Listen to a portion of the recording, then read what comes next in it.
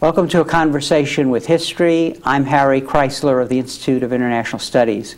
Our guest today is Jean-Pierre Olof Schori, who is Ambassador and Permanent Representative of Sweden to the United Nations. Mr. Ambassador, welcome to Berkeley. Thank you very much. Where were you born and raised? I was born in a small town of Norrköping in Sweden by a Swedish mother and a Swiss father. But they only stayed there for 6 months, and then we settled in the southern part of Sweden called Malmö, opposite to Copenhagen, where there is now a bridge. And what, looking back, how did your parents shape your thinking about the world? Oh, very much so, indirectly by their life, so to say, because my mother met my father in France when he was doing his practice for becoming a hotel director. He was a good Swiss, you know. He went to hotel school, like Mr. Ritz, the famous Swiss. And there they met. She was au pair, one of the first au pair girls, I think, from Sweden, who went to Paris. They met, and they married. And so he was in the hotel business. They had a small hotel after the war in Sweden because they left the Côte d'Azur, the Riviera, French Riviera. My mother, afraid of the war was coming, so they left in 1937, came to Sweden, and bought a small hotel. That small hotel was like a microcosmos because you had all kinds of nationalities coming. The hotel got known as an international place where you could speak your language and mingle with the owners, my mother, my father. So I met a lot of people from all over. So you were sort of born to multiculturalism and multinationalism. Indeed, and also Malmö is opposite to Copenhagen. So you took the ferry, which was half an hour to go across to Denmark, and there was the train station, the central train station, which was the door to the continent. You could go down to Paris or wherever in a rather short time. But to the hotel came people. The first Chinese cooks to Sweden came and stayed there. Hungarian world champions in tennis, table tennis, the magicians, Egyptian belly dancers, shipbuilders from Czechoslovakia. So you got them all, and that was a fascinating world for a young boy to see. And what about your formal education? Where were you educated? And the University of Lund in southern Sweden, and then I did also a stint at the University of Stockholm later on. And what led you into politics? It was you know, just the hazard, because I was a tour leader in Tunisia for a Swedish travel agency, and I was going to replace a man who had fallen sick. So I went to replace him, and we talked for about 3 days before he left. And he was engaged in politics, in student politics. He was a social democrat, and he thought it was a shame that I would be down down south, just enjoying student life. I spoke languages which not much of his friends did. So he said, you should come to Stockholm and join the Social Democrat Student Club and get engaged. And what turned me to that was his argument about the nuclear threat. Sweden, as you know, just took the decision in 1968 not to produce a nuclear bomb. There was a big debate around that, whether we should have one or not. We could do it, actually. But so I got very much engaged in that, against the nuclear bomb. And he was the one who convinced me of that, and that the party, the Social Democratic Party, and the politics, so to say, would be one way of participating in that struggle. And did you have a leadership role in student politics and in the party, or was it only once you formally joined the Social Democratic Party as an adult? Well, leadership, it trained me, so to say. It educated me, because I was international secretary in the Student Club of Stockholm, which was not a big deal, but it was fascinating, because this was around just before 1968 and during the 60s, late 60s, which was we know, period of turmoil, of real interest. But then after that, I was asked to join the Social Democratic Party as an assistant international secretary, and that's how I got to know Olof Palme, who was then Minister of Education, and that was the beginning. Mm-hmm. And he was really your mentor in social democratic politics, and you worked with him for a number of years. Yes, he was. I mean, there were also a couple of others, but he was the shining star, so to say, because he was constantly pushing an agenda, opening windows, so to say.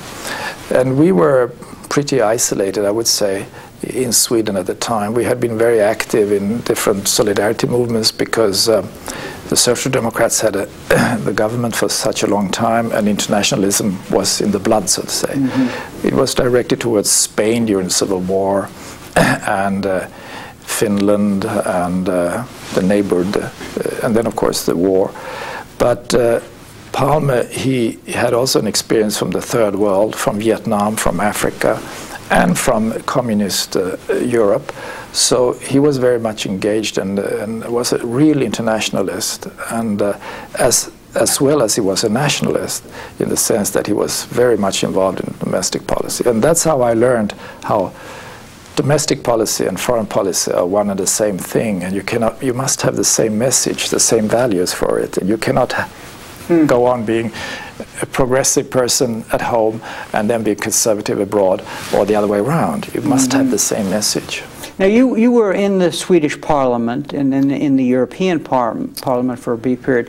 Talk a little about the politics of doing what you just described. That is, because it is often the case that politicians don't make the same speech to the domestic audience in a way.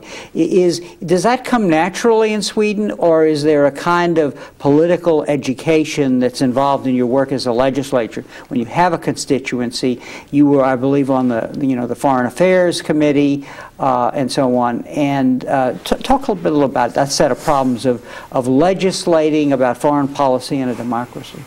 Yeah. Well, I think that Sweden was kind of unique, that it was, first of all, not member of NATO among the democratic European nations. And also we had a long rule of social democrats. And the first party leader we had, who also became our first prime minister, social democratic, Hjalmar Branting, who got the Nobel Peace Prize, by the way, for his work on the League of Nations. For him, his message from then was that we cannot do anything sustainable at home unless we also contribute to a safer world. And that was not by military means, but by values and by solidarity. And this was also strongly imbued in the Nordic context. And all the Nordic countries were more or less social democratic for a long period. So this is very important to understand. A constant message of international solidarity and linked to the national state. It was the same struggle for the workers in Sweden to have 8 hours working day, the right to vote, and then also women's vote. The same struggle, the same values abroad. So the others should also have it in apartheid South Africa, for instance. And Hjalmar Branting also, in those days, he was involved in Southwest Africa at the League of Nations to get them free from South Africa. So I've noticed that very often in this country, when you often hear from leading politicians, we can't do that because the people wouldn't approve it. Well, but there is no message from the top, so to say. It's like democracy. You must reconquer it every day, and you must reconquer the sense of solidarity in the nation, between nations, also every day. It's a constant. So this was there, so to say, has been in the Swedish society for a long, long time. And when I came into politics, it was first through the party, I would say, the student movement, as I said, and then I started to work with Olof Palme, and then later on for him. So I was very much a creature within the cabinet in government before I became a parliamentarian. I became a parliamentarian when the Social Democrats lost the elections in 1976 for a brief period of, for 6 years, and then I came to the European Parliament because just before I went to the UN. after having served in the government.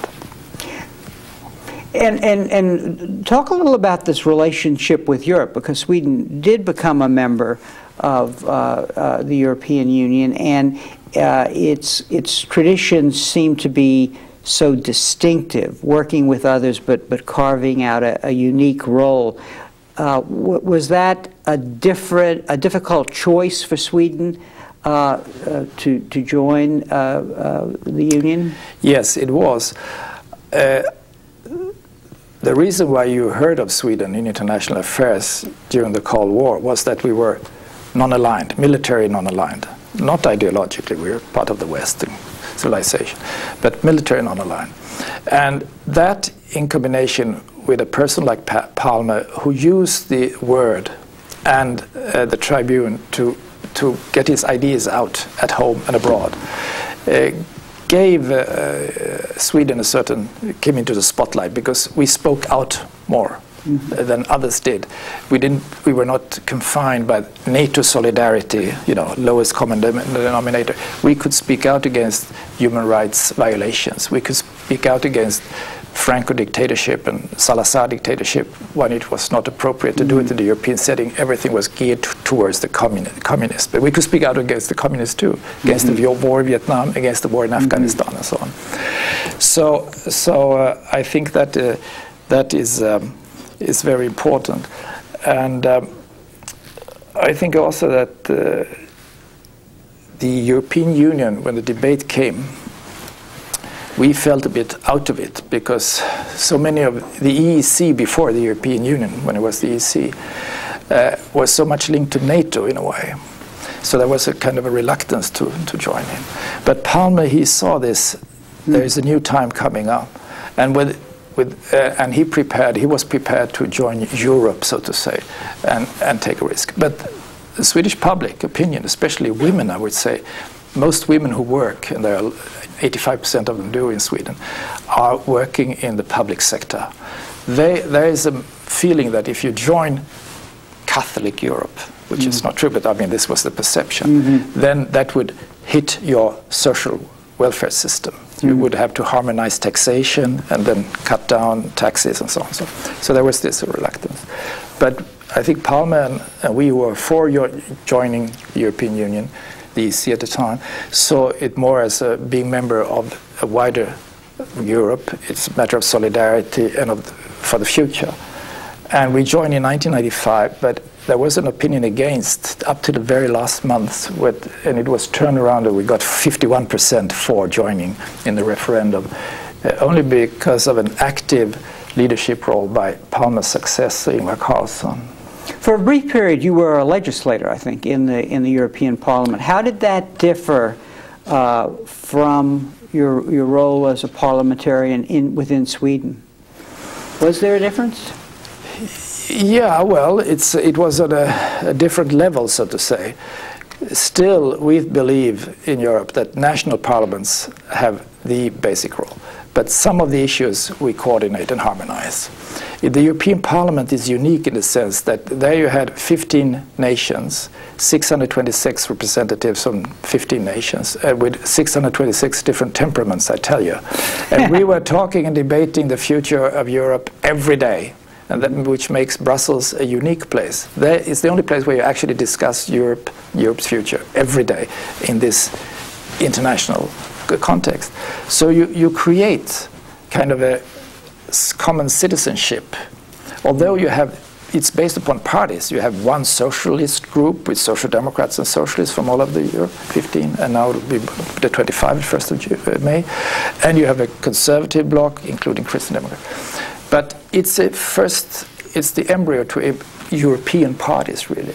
So the difference is, in national parliaments, you create real laws, so to say. In the European Parliament, you are the democratic watchdog over the Commission and on the European Council, the ministers.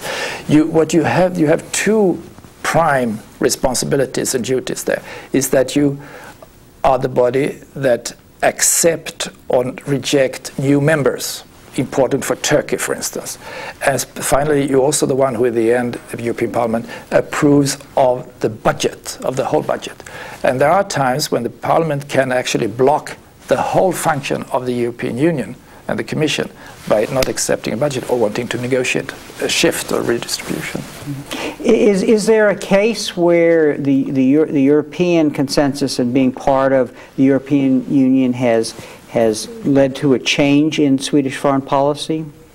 Or have you been able to maintain, this tradition that we've been talking about? Not changing, but our basic tenets. But of course, it's a shift. It's a shift in the sense that we are not so visible individually anymore. We are part of a club, of a union, where you try to get a common foreign and security policy, which has been rather successful up to Iraq. Iraq split us. But on the questions like the Middle East, on foreign aid, and environment, so on, you have developed a European common position on many issues. And there within that, you argue, of course, before you come to a common position. And you could say that a country like Sweden, who has been very active and vociferous before, as you articulate, its specific weight lowered, so to say. But you became stronger and heavier anyway, because you spoke on behalf or together with the under 15 and under 25. So I noticed when I used to travel around the world before we joined the Union, we were very appreciated in Sweden because we have a big foreign aid budget. But they always said, thank you very much, and let's do this and that together. But could you please also talk to your European friends in Brussels? And then when I was a Minister for International Development Cooperation and came down as also part of the European Union, carried a lot of weight. You always received by presidents and prime ministers and so on and so on. So there you are. Your own profile kind of gets lower, but you have more weight. 9/11 has come upon us and seems to define a new era. And you have, as the ambassador of Sweden to the UN, have been there to watch these events and the changes within the UN. Let's talk a little about that. In other words, how has 9/11 changed things for the UN as an organization and the problems that it must focus on? Well, I was standing in my room on the 46th floor, just opposite the UN in New York, and I saw the first tower being hit. I didn't know by what. There was like a small fire. And I went to an EU ambassador meeting then. Then I called my wife saying, inform me what's going on, look at the TV. And then when we were sitting there with the ambassadors, the message came there was a plane. And then we all rushed back to our offices. And then from there, I saw the second plane. And then I and my collaborators, we watched the two towers fall down. We were crying, we were, everything. And we couldn't communicate with the outside world, only by email, not by phone. There was a shock, but also strong solidarity when we realized what this was all about. And we have vigils in Sweden like in every other place, and the emails you got, and we had the same headlines, we all New Yorkers and all that. So, and then the day after, both the Security Council and the General Assembly convened extraordinary session and unanimously voted for a resolution in solidarity with the United States and its people and for the right of self-defense. So that was, had we continued on that path, we would have been in a completely different situation today, because we were all for that you must go at the root of the causes, which was Taliban in this case, and Al-Qaeda and terrorism, but also to fight what was perhaps the breeding ground for potential terrorists, to fight poverty, the pre-9/11 agenda, so to say, of the UN, to fight poverty and to liberate people from fear and hunger and so on. So there was a strong solidarity, and then, of course, some months later, a year later, we got the war in Afghanistan, and some people wondered how long is this war going on, and so on and so on. But then the distraction became Iraq, which changed a lot, because Afghanistan was not a finished job. terrorism there was not finished. And it all changed, and we have the situation we have today, unfortunately. And the UN was kind of put aside, and we had to think about other things, how to match this. My first reaction after 9/11 was to ask, how will the United States and its people handle their anger and sorrow? That will kind of decide a lot in world policy, I thought. Today, I think, how will the United States handle its superpower position? Because that will also decide a lot. Now, the UN had an agenda before this really change in the world's perception. To what extent is that agenda still relevant for dealing with the causes of terror? Obviously, there was a need for a military solution, and the UN recognized that up to a certain point. In Afghanistan. Yeah, in Afghanistan. What about the UN agenda that was in place before 9/11, and how does it inform our understanding of the causes of terrorism and how one should respond to it in other ways besides the military? I came in 2000 in the fall, and that was when the Millennium Summit took place in New York, with the largest gathering ever of prime ministers and presidents. What they did there was to adopt an agenda, the Millennium Declaration, which was based upon a report from Kofi Annan, Secretary General, where he had tried to analyze the threats and opportunities for the 21st century and what should be done about it. So he had about 10 points, 10 Millennium Development Goals, which he asked them, the leaders, to subscribe to, which they did. That analysis was very interesting because a few months later, the CIA came out with their analysis, which was called Global Threats 2015. I compared the two, Kofi Annan's report and George Tenet's report, and I found they more or less spoke about the same thing. But the interesting thing, the conclusion I drew, was that Kofi Annan, with his limited resources, he came up with that, and he engaged the whole world for them. While George Tenet, with the best and the brightest, all the resources they have in the intelligence community, he couldn't come up with anything better. And of course, the multilateral aspect was less prominent, obviously. So we all set about, in the fall of 2000, to work on these Millennium Development Goals, which were benchmarks, and Kofi Annan would report 1 year later on it to the General Assembly, say, this is what you have done, this is what you have not done, and this is what you should do. So we all saw a new bright future of energy and to combat and meet all the challenges and threats of the new century. Terrorism was also there, not so much. Then, of course, a year later, he couldn't deliver his report as thought because of 9/11. But it was there. And that agenda, the pre-9/11 agenda, is still there. Poverty, HIV/AIDS, environment, rule of law, and so on, and so-called fragile states and what to do about it. So it's still there, it must come back, and hopefully it will now, but there is a distraction, and that is Iraq, of course, which sucks up so much energy, so much resources, so much political emotions. Tell us a little about how Sweden's foreign policy and the kinds of commitments you had talked about earlier coming out of your party related to that Millennium Agenda. Because when one looks at the record, Sweden really, across the board, for a small state, has really takes a leadership role in many of these areas. And at one level, it's surprising. One always thinks that it's only the major powers who can contribute.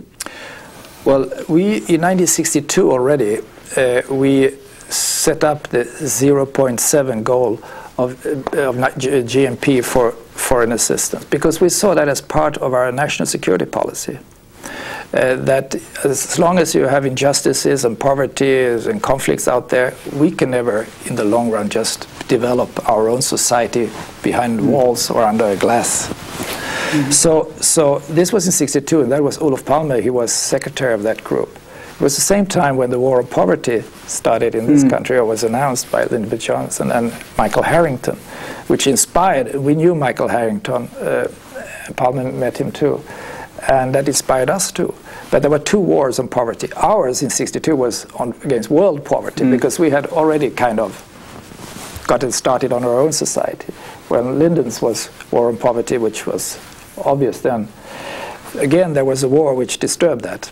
Vietnam, of course. But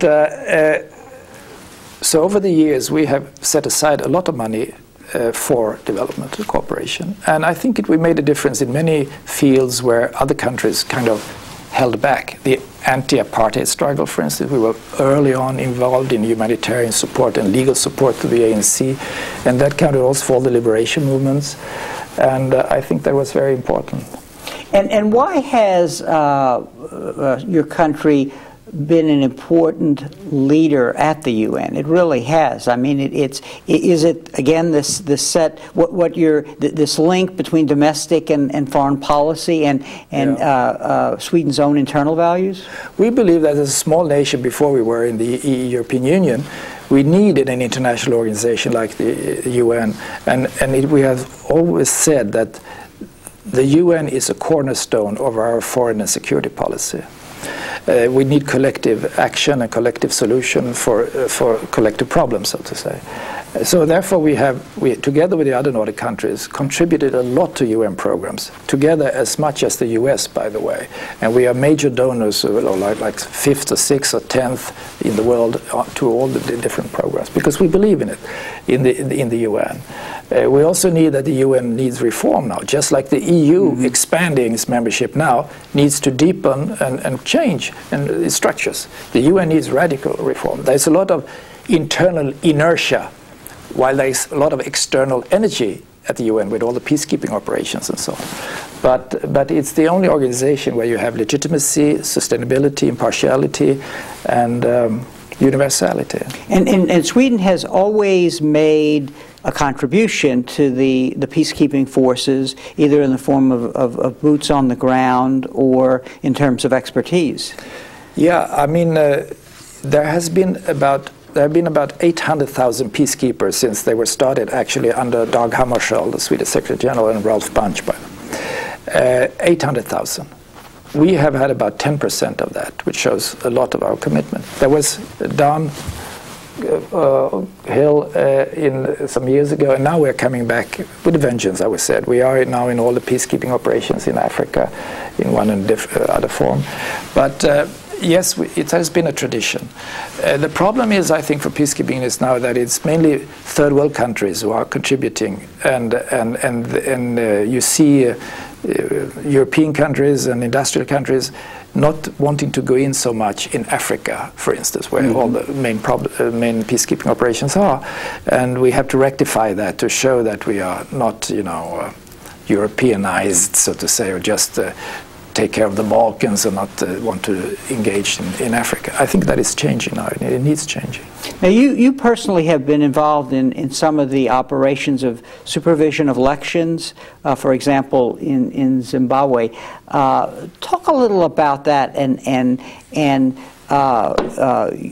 how your role as a Swede and your role as an emissary of the UN, how those interface to contribute to working towards some resolution, but in some cases like Zimbabwe, the issues are not resolved. Yeah, I was chosen as the head of the EU election observation mission when I was in the European Parliament, and this was in 2000. These were for parliamentary elections. And this was based upon, as it always is with such observation missions, with the consent of the government there. And what they hadn't figured on is that we would come in with such a great number. We came in with over 200 people, and we came in early, and we stayed on, and we were serious, and we had a good operation. I felt like it was almost a military political operation, because we have security people, and we had, you know, logistics and so on. And I think we made a good job. There were a lot of other observation missions there. Carter was there, and the Commonwealth and Southern Africa Development Corporation was there. But I think we made a difference, because we were out all over and linked up with 13,000 national observers, linked up with them. And when we delivered our final evaluation, that these had not been free elections, now it's important how the president, with all his power, deals with this. Mugabe, yeah. Yeah. And I was chosen also, I think, because I knew Mugabe, and Sweden had cooperated with his liberation struggle and so on. But they didn't like that, of course, at all, what we said. And we demanded changes for the elections coming up in 2002, which were presidential elections, of course, much more important for Mugabe. The Electoral College and things like that, they had to change and democratize and demilitarize and have more observers. So when I was sent back again by the EU in 2004, there was a lot of resistance, of course, from the... They didn't say no, but they didn't say yes. But we used that non-answer by going there, using the cooperation agreement you have between Zimbabwe and the European Union, or it's rather the European Union and all the over 70 countries in Africa, Caribbean and the Pacific, which has a kind of a partnership deal, the so-called Cotonou Agreement, which says that, yes, we are a provider of solidarity, of support to build up your societies, but you have also to develop good governance and things like that. Among those, we're also accepting observation missions from other countries in election time. So we used that. But I spent a very tough week there together with my colleagues, and they did everything to sabotage. In the end, they just pulled back my visa and put another visa in, which expired the day before. So I had to leave after a week. And they were afraid that we would redo the 2000, be very efficient and see what all the violence which was there, and we would condemn it and so on. But we were not intrusive. This is what Mugabe tried to sell to the African countries, is that the EU, the white men, came in there and blah, blah, blah, this is the way you should do democracy. No, we were using this partnership contract which we have. We cannot go on providing support and solidarity if you violate the contract when it comes to human rights, democratization, and so on. This raises an interesting problem, which is the timing of the UN interventions. One has the sense that there is an opportunity before everything falls apart, before things have coalesced into a disaster. It seems to be more difficult in the period of monitoring, where there isn't, say, a military force to make things go the right way, or if in the case of Zimbabwe there isn't cooperation on the other side. But then, so the opportunity for intervention seems less. But then, when everything falls apart, there's a disaster, a tragedy, that the UN then seems to be able to offer appropriate intervention. And the Congo may be an example of this sequence. Is that a fair analysis or not?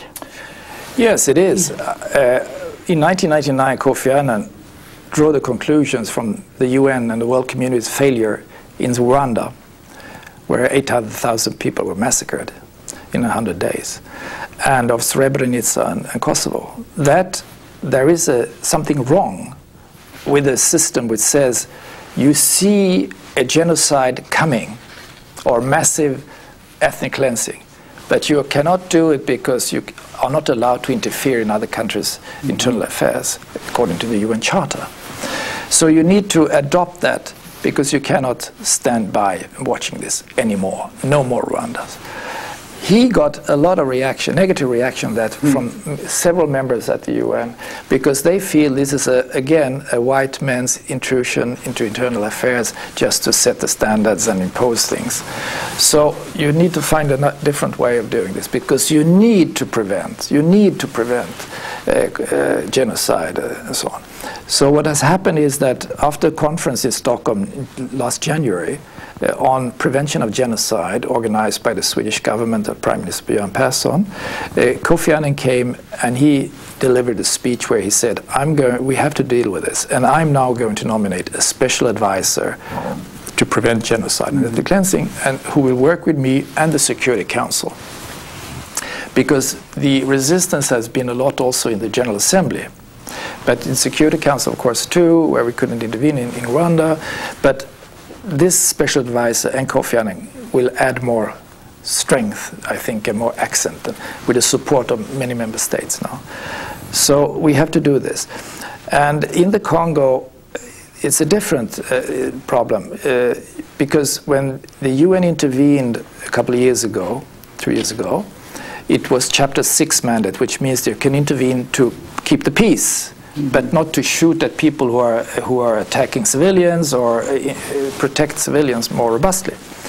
And that didn't hold. So finally last summer, the UN Security Council took a new resolution, Chapter 7, where you now also can do that, and you can protect civilians, you can work for human rights, for gender issues, you can help to develop the local society, you get the UN family in with the UNDP, aid money, and so on, and donors and so on. And that is very important, because it's not only peacekeeping anymore. You cannot have just a peacekeeping thing. It won't hold. You must have peacekeeping and post-conflict reconstruction, which in fact turns out to be nation building, if you so want, to support nation building. And so you must have a much wider perspective on peacekeeping. Otherwise, if you just go in, keep the peace, and then after a while leave, it would come back again, like in Haiti, where you left the whole thing unfinished. This has been difficult for Security Council members to accept, certain Security Council members, in the sense that they think it's too much a long-term commitment, and do we really like these people? Do we want to put money into it? And should we be global social workers or whatever? And what is your answer to that? Do you believe that these multilateral, multinational ways of responding are the best way, or do you believe that particular designated states can do the best job? Designated states, no way. That's the Roman Empire. We don't want that. We need to engage as many as possible and to get legitimacy. There is, a formula for that. That is, the Security Council is there to handle peace and security issues. And you can also, which is more and more the case now, engage regional organizations like ECOWAS in Western Africa, where local assets, national assets, together with the support of the UN, keep the peace and develop nations. And this is the only way of doing it. And now, I mean, Haiti is a very interesting case, because it happened quickly after hands off, and then all of a sudden you were there and Aristide was out. And the local regional organization, who was engaged, was just totally ignored. That's not a way of doing it for a sustainable solution. And hopefully we can get it all together again. But that was a quick fix, which I don't know why it happens. Well, I think I know, but it was not the right way of doing it. Let's hope we can do it anyway. But you need to have legitimacy. It's only the Security Council can authorize the use of force in order to keep the peace. How do you evaluate the UN's performance in the build-up to the Iraq War? It seems to have done its job very well in the sense of moving on weapons of mass destruction, bringing your fellow Swede Hans Blick in to run the operation, and so on. But in the end, the UN lost out because in the terms of leading the way to a peaceful resolution, but it seems not because of a fault of its own. There seems to have been a vigorous debate, a vigorous mechanism for continuing the process so there wouldn't be war, but then it all fell apart. But give us your analysis. Well, I followed it very closely all the time, because although we were not members of the Security Council, at the weekly EU ambassadorial meeting we analyzed it in full, and the other EU members who are in the Security Council are obliged by EU rules to inform and consult with us. And I mean, we had not exhausted the peaceful diplomatic way. The inspections went on. They started to destroy some rockets, missiles, as you remember, but they couldn't find the real thing, so to say. But put very concrete questions to the Iraqis all the time. And Blix, in the end, asked for another 3 months in his late statement there, and he didn't get it. And instead we got a show at the UN saying there are this and that and mobile laboratories and whatever, which was misleading. I'm not sure what would have happened if after 3 more months Blix would have said, well, if he had said there are weapons of mass destruction, that's one thing. It is said we haven't found it, give it more. I mean, these were very effective, and the previous mission, UMSCOM, had destroyed basically a lot more than was destroyed during the Gulf War. So we don't know what would have happened with the UN, but the Security Council, the majority, they did absolutely the right thing to resist to give authorization to a war when there was no need for it at the time, when we have not exhausted all other methods, when there was no imminent threat. And so I think it was a setback for the UN as such, of course, but it was not a defeat. It was, I think, others who should take that blame.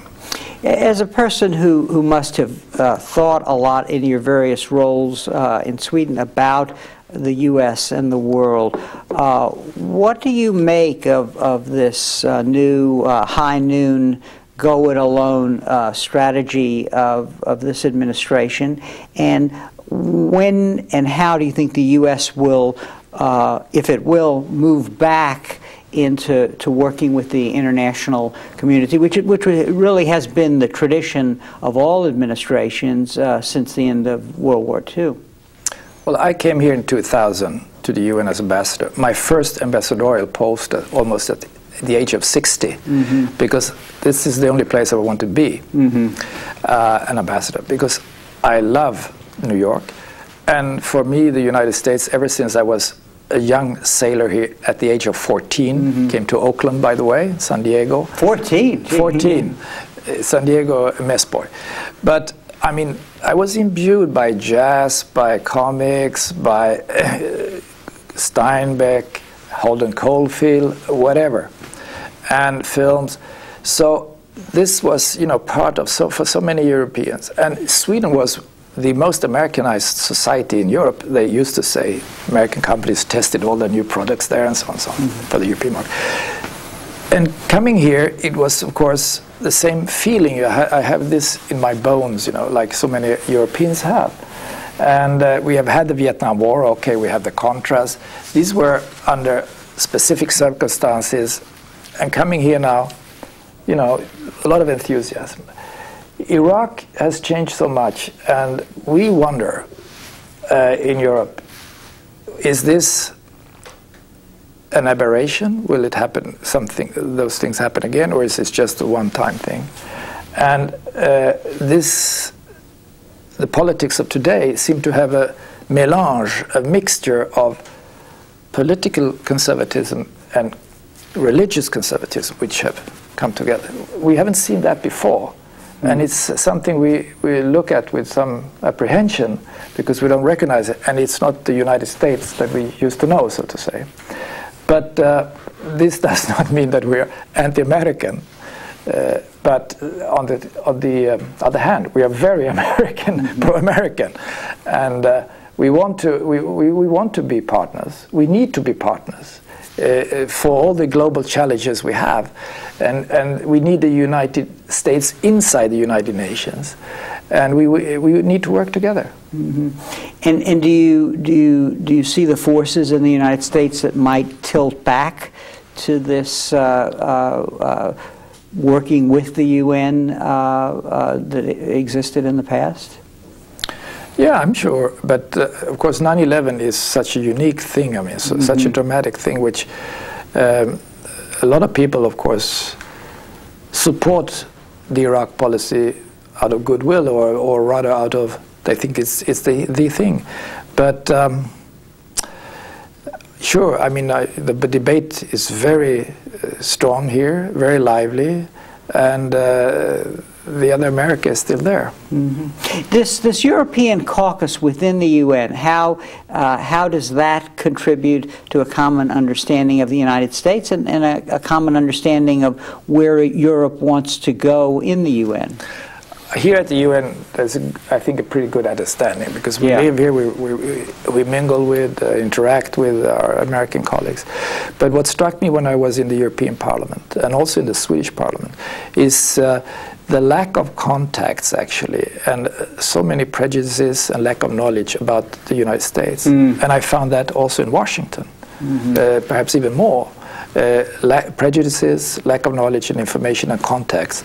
So I took the initiative 2 years ago to set up a seminar in Brussels with American opinion makers to meet with the European Parliament. And that was very, very good. But then the Iraqi war came. Does the U.S., sorry, not the U.S., the UN have a role in sort of cleaning up after the elephant, so to speak, in Iraq? I mean, to help put together the institutions and the future of Iraq in the wake of U.S. policy there? If it is allowed to do it. I mean, it's not a role that the UN seeks to clean up after the elephant. The UN opposed the war and suffered a lot from the attack against its headquarters last summer. But it's also an obligation to assist people in need, the humanitarian aspect. But the question is, can the UN and its member states deliver on the humanitarian aspect and to support a process under present circumstances? That is the question. And is there a will to allow the UN to do it all the way? I mean, we cannot be seen as a cleaning person doing the mopping up while there are still other forces under guidance which we don't know where they are going. And is security the big issue now? I mean, in other words, not that it is the end-all, but it is the condition for doing the kind of work that you're talking about that the UN might be good at. Security is, of course, the basic thing. And we have experienced over the last years that for the first time the UN is targeted. Not only in Iraq, in Afghanistan too. And this is not the role that the UN should have. The UN must be an independent body, seen as for what it is, an independent body with no other agenda than to assist people in need. And therefore there must be, you cannot have a collusion or to be seen to be working under or very close to the occupying powers. You need a new resolution, you need a new definition, and you need a new acceptance in Iraq for that. You mentioned Swedish interest in reform in the UN. What do you see as the most pressing reform required for the UN if it's going to assume, you know, a whole set of new tasks which this new era seems to invite? Yes, we must have the legislative means, so to say, to intervene before a conflict appears, and also to act, in this case, against terrorists and weapons of mass destruction in a more forceful, decisive, and preventive way, not preemptive, but preventive, by diplomatic civilian measures first. That is the most important question. The other question is that you need to make the UN as such more functional, more modern internally. You cannot continue in the same way as you did in San Francisco after San Francisco. Just like in the European Union, you cannot continue with 6 or 10 or 15 members when you get 25 or more. So there are two different reforms: political reforms, you can say, and structural reforms. And it needs to be done, let's say, as soon as possible. And that's why Kofi Annan appointed this panel of personalities to come up with some draconian resolutions, because you cannot achieve it inside the UN. There are so many different wills, and there is a reform group on the Security Council, official and open-ended, where all the nations participate. It has been working for 10 years and produced nothing. Mm-hmm. And what about the Security Council? More members? Different members?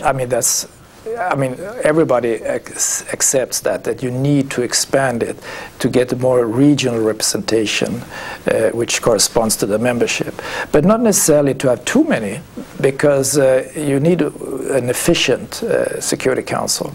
We have proposed as a nation, Sweden, that you could, it's important to get movement in this. It has been a total stalemate. And we have proposed to have, let's say, add 5 or some more non-permanent members without the veto right, because this is the question immediately, that the veto powers, the P5, the permanent 5, they are not happy to have more in who have the veto power. So let's add 5 without the veto power, and then we will see after some years if we can, come to a wider reform if the political context is different. But let's get some movement. It's absolutely necessary. One final question. How would you advise students to prepare for the future if they want to participate in a national, multilateral world where there are going to be a lot of problems? Well, first of all, to be informed. I mean, to read newspapers which give you a fair picture of the world, and to be engaged on your local level in something which is beyond yourself. To take an interest in something beyond yourself for the benefit of others. Whatever that is, I think it's good. And then to also be informed. I mean, you can contribute if you want to, but you cannot change the world perhaps alone. But there will be some point you will find when you're fully informed, which a student should be, about what's going on, to take a decision. And there are so many scholarships, programs, interchanges going on. So if you want to do it, you can do it. Well, Mr. Ambassador, with that positive note, thank you very much for being here and sharing this story of your intellectual odyssey and your work ending up at the UN. Thank you very much. Thank you very much. And thank you very much for joining us for this conversation with history.